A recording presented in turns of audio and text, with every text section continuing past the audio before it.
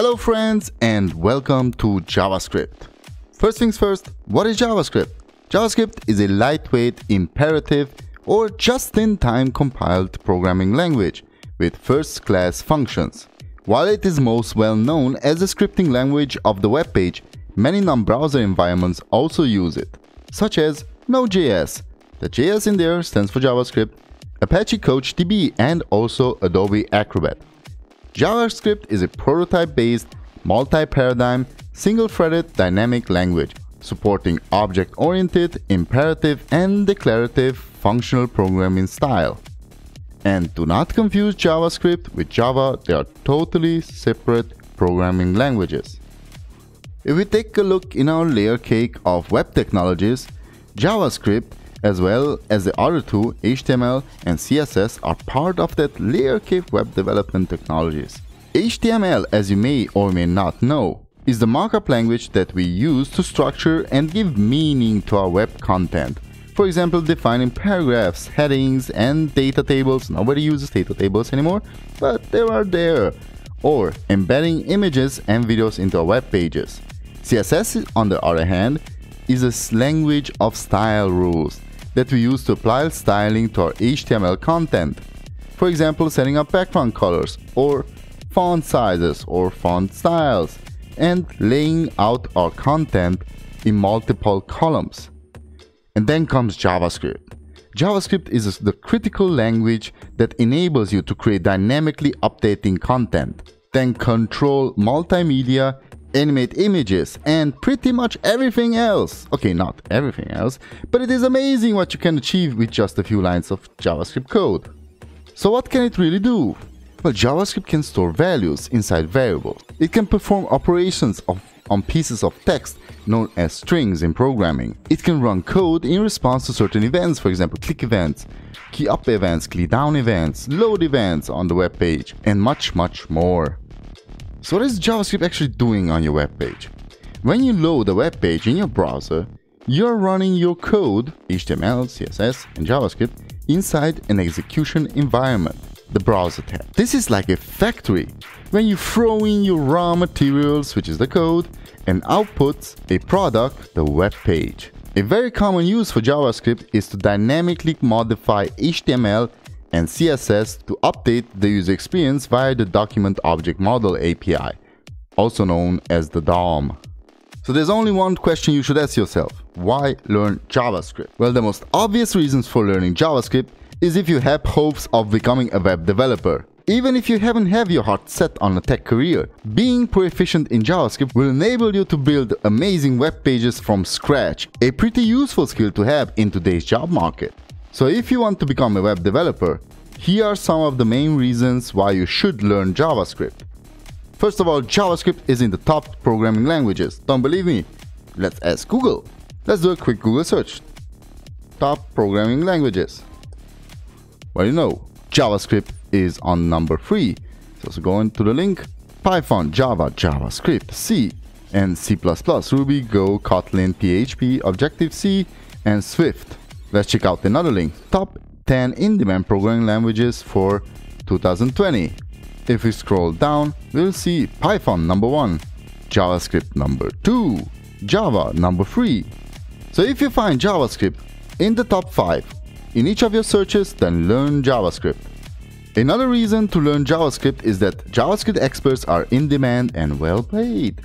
JavaScript is among the most popular programming languages in the world, so it is no wonder that JavaScript is one of the most sought-after skills in the web development industry today. According to global hiring and skill reports, 70% of companies are looking to hire JavaScript experts. Enter the search word JavaScript on sites like Indeed, and you will find over 40,000 jobs requiring this skill. Run the search term again in LinkedIn, and the results will be 100,000. In the same time, the global demand on JavaScript seems to outweigh the expertise available on the market. And this is just economics 101, supply and demand. If the demand does not meet the supply, then the price goes up, so you are more expensive. According to Hackers Report, 48% of employees worldwide need developers with JavaScript skills. while only 42% of students developers claim to be proficient in JavaScript. Not only are JavaScript experts in demand, they are also well paid. In the United States alone, JavaScript developers earn an average yearly salary of over $100K per year. The third reason to learn JavaScript. JavaScript experts are versatile. JavaScript is an extremely versatile language. Once you master it, the possibilities are endless. You can code on the client side, which is the front end, using Angular, or on the server side, which is the back end, using Node.js. That JS there stands for JavaScript. You can also develop web, mobile and desktop apps using React, React Native and Electron, and you can even get involved into machine learning. So if you want to become a front-end developer, JavaScript is a pre-required set of skills. However, that's not the only career path open to you as a JavaScript expert. Mastering this key programming language could see you go on to work in full-stack development, game development, information security software engineer, machine learning, and artificial intelligence, to name just a few. Ultimately, if you want any kind of development or engineering career, proficiency in JavaScript is a must. And last but not least, JavaScript is beginner friendly. It is your friend. Compared to many other programming languages, JavaScript offers one of the most beginner friendly entry points into the world of coding. The great thing about JavaScript is that it comes installed on every modern web browser. There's no need to set up any kind of complex web development environment, which means you can start coding with JavaScript right now. Don't believe me? Let's go to Google again. If you ever want to pull a trick on a friend of yours, then just go to Google, right click, click on Inspect. In your Elements tab, so here's the Elements tab, here's the console.